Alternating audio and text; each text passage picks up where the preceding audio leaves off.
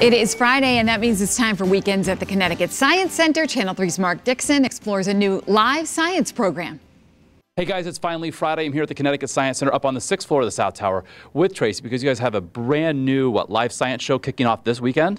It is. As everyone knows, part of your Science Center experience is the live science that we do on the floor. It's such a great part of it. And we're debuting for the first time this weekend at 2 p.m. on Saturday, Masters of Mimicry. Brand new live science show included with your general admission. All right, awesome. So Kayla is actually going to be putting on the show tomorrow at 2. So mimicry, what's it all about? It's about how animals kind of try to look like other living things. They try to match so that they can survive.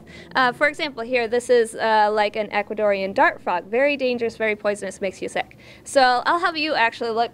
Do you see any yummy frogs in there that are not poisonous? They all kind of look the same to me. But it's just a trick, actually. All of these are harmless frogs. They're just pretending to look the same. They're mimics. They're not the same. See, this one doesn't have the yellow. This one does have the yellow. So they're mimicking. They're trying to look dangerous, but they're not really. All right, Kayla, very cool. And this is just one little sampling. The show runs about 20 minutes in duration. Of course, again, included with general admission. Tomorrow kicks off at 2 o'clock in the afternoon. So we hope you come, make the Science Center, check this out and everything else here at the Science Center this weekend.